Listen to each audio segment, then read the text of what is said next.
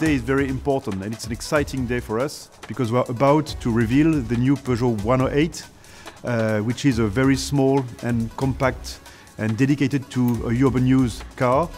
We wanted to keep it compact, keep it nippy and fun, but at the same time give it a lot of personalization to fine-tune exactly to the taste of each client. This car, it's a great deal about personalization.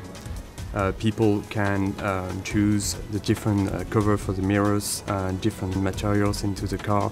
So it's a great deal because it's like a kitchen, you know, you take all your ingredients and you do what the recipe you want. The pied de poule is a very famous pattern in fashion and in textile design, fabric design.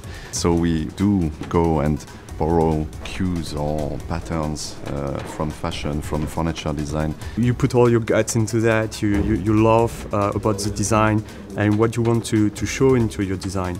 And that's what I love about design, is to do a product that people are going to love and they're going to buy it because it's the right product for them.